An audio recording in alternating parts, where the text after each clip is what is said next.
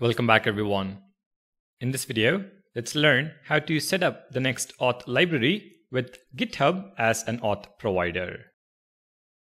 Now, to get us started, I've created a brand new Next.js project called NextAuth using Create Next App, and I've also added some code.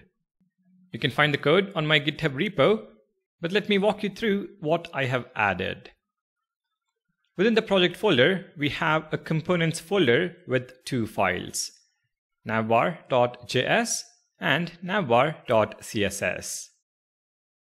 As the name indicates, this component is for the navbar in our application with links to home, dashboard, blog, sign in, and sign out. The CSS file contains the styling for the navbar. Now, I've kept it simple by not using CSS modules, so I had to import the file in _app.js, where we have the navbar as part of the page layout. Apart from this navbar component, I've also added two pages, dashboard.js and blog.js. Both of them are simple pages that just return an h1 tag. If you take a look at the browser, you should see the navbar and the different pages, dashboard and blog. All right, let's now head back to VS Code and set up the NextAuth package. Step 1, install the package. So in the terminal, run the command yarn add next-auth.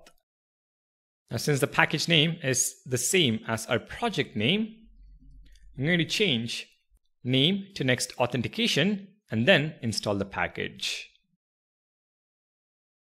Once the command completes, we can configure NextAuth with a GitHub auth provider.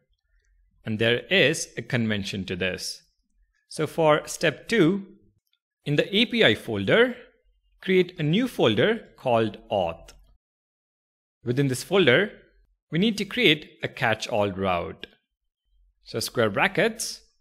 and the file name is NextAuth with an extension .js. Within the file, we are going to import two things. The NextAuth library itself, so import NextAuth from NextAuth, and we also import providers from NextAuth/providers. Next, we are going to default export NextAuth passing in a configuration object. So export default NextAuth. We pass in an object. The object accepts several keys, out of which providers is one of them. It refers to the services that can be used to sign in a user. Since you can configure multiple services, this property is an array.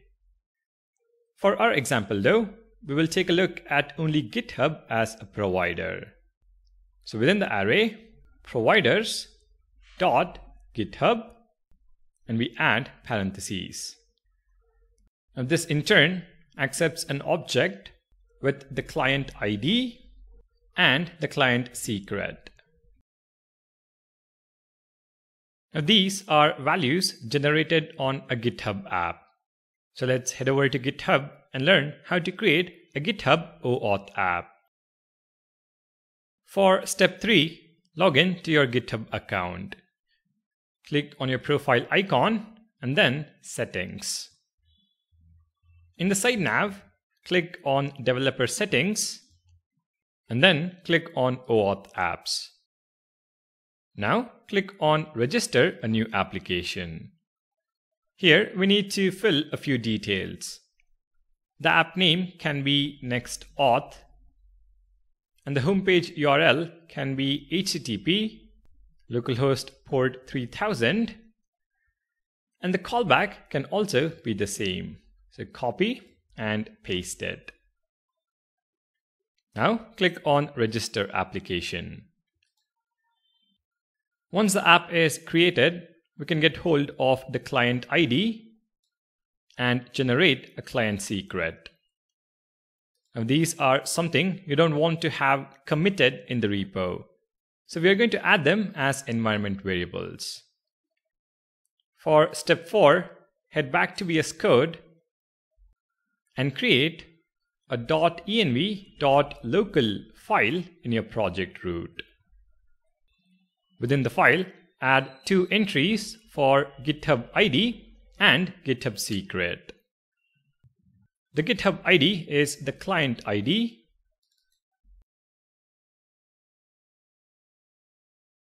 and the GitHub secret is the client secret.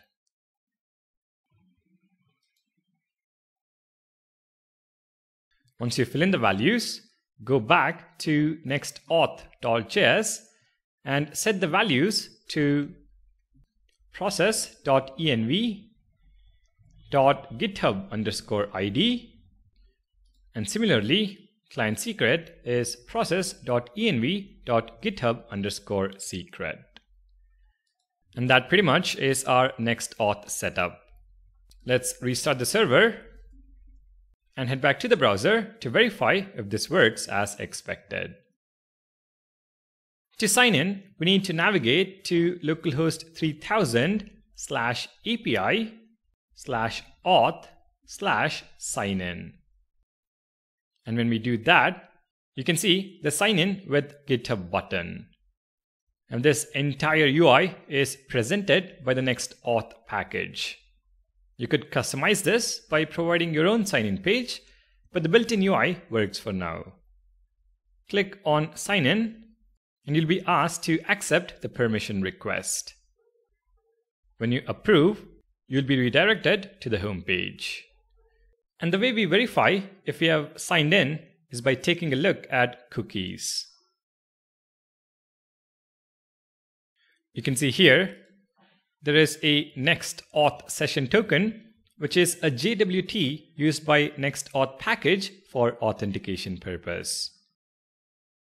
To sign out, we can navigate to localhost 3000/API/auth/signout. Once again, we have a built-in UI for the sign out route. Click on sign out, and the session token is removed from the cookies, and we are redirected back to the home page. So our authentication with GitHub as a provider is working as expected. Now, although what we have so far is great, we can't expect the user to enter the URL to sign in or sign out. So in the next video, let's see how to sign in and sign out using the buttons in the nav bar. Thank you all for watching. Make sure to subscribe to the channel, and I'll see you in the next video.